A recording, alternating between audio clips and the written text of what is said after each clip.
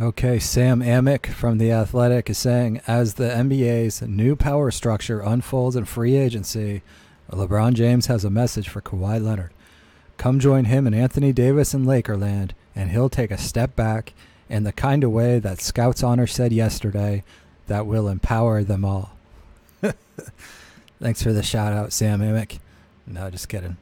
But in any event, that's what I said yesterday. I said LeBron James was going to take a step back, and bet Kawhi Leonard wouldn't be taking a backseat to anybody, nor would the narrative really fully be that he's just joining to be LeBron's sidekick, because LeBron James is offering to become that sidekick.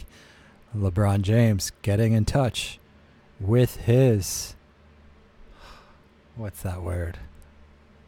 With his mortal side, with his mortality. And so there you have it. Now the question is, how big of a step back does LeBron James take?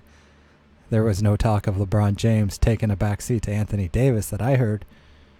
Anthony Davis may find himself forcing his way onto a team where he becomes the third fiddle, the little bitch boy who gets told what to do by his agent, by his daddy. And in my opinion, guys, Anthony Davis may very well not be voted all-star starter. We will see. Maybe he will. You could argue three of the four best players in the West are on the Lakers now, but Anthony Davis just missed out on all-star starter last year. I think he lost out to Kevin Durant or somebody, and he flipped out and demanded a trade almost immediately. So him going to the Lakers was in large part so that he would be all-star starter for the foreseeable future. Now, will he be an all-star starter if he's averaging 22 points? With Kawhi Leonard averaging 25 and LeBron James averaging 23, 24? We will see. Who's going to be the third leading scorer? It's not going to be Kawhi. Of course, Kawhi will try to skip as many games as he possibly can. And LeBron James, though, it's interesting. What kind of defense and energy does he have? If LeBron James is trying to be the glue guy, well, at this stage in his career, that's not even the best role for him. So, and then defenders, if LeBron is standing at the three-point line and Kawhi's in isolation, getting a bucket, you can be sure that nobody's going to be too worried about LeBron James at the three-point line. And we will see. With neither of these, no, Kawhi Leonard's a pretty good three-point shooter, but with neither Anthony Davis nor LeBron James being a great threat from the three-point line, how will this work out? And will LeBron James be able to knock down all those open three-point shots with all this pressure to win the championship and to be the best team in the NBA that everybody is anointing these guys with and putting them under?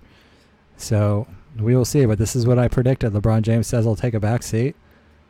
Okay, he's smart enough to know that at this stage, to win, he needs all the help he can get. But in my opinion, yeah, I mean, they basically did this right. But if you could start all over, well, whatever, guys. We're just going to have to see because, as LeBron gets older, if he's stepping into this sort of sidekick facilitator role right now, he's only going to get better at that in the future. The problem is going to be his defense declining, his energy declining, and his injury risk increasing as he gets older. But I think if they do get Kawhi, which I said they would yesterday, which they're about to do, it's hard to argue they should have traded the number 4 pick individually or just used it to draft DeAndre Hunter. Of course, that is an argument, right? Some people have compared DeAndre Hunter to a young Kawhi Leonard, much younger, much less injury issues. And then you could trade Lonzo Ball himself for a solid player. And then you could trade Brandon Ingram himself for a solid player, or just keep him more wisely. And Josh Hart, let him contribute. They are going to be flailing to fill out this roster. And so, once you made that move for Anthony Davis, I think that going for Kawhi Leonard makes sense. But I still think the big mistake was going all out for Anthony Davis in the first place. But getting Kawhi Leonard means that Anthony Davis much more likely to re-sign next year with the Lakers, unless he starts crying like a baby because he doesn't make All-Star starter. But with Kevin Durant out for the year, the odds of Anthony Davis making All-Star starter do indeed go up. So let me know what you guys think, but LeBron James taking a back seat. That's going to be the successful pitch. And in my mind, it's just a matter of hours here before we get a signature from Kawhi Leonard on a Laker contract. Let me know what you think. I'll see you soon. Peace.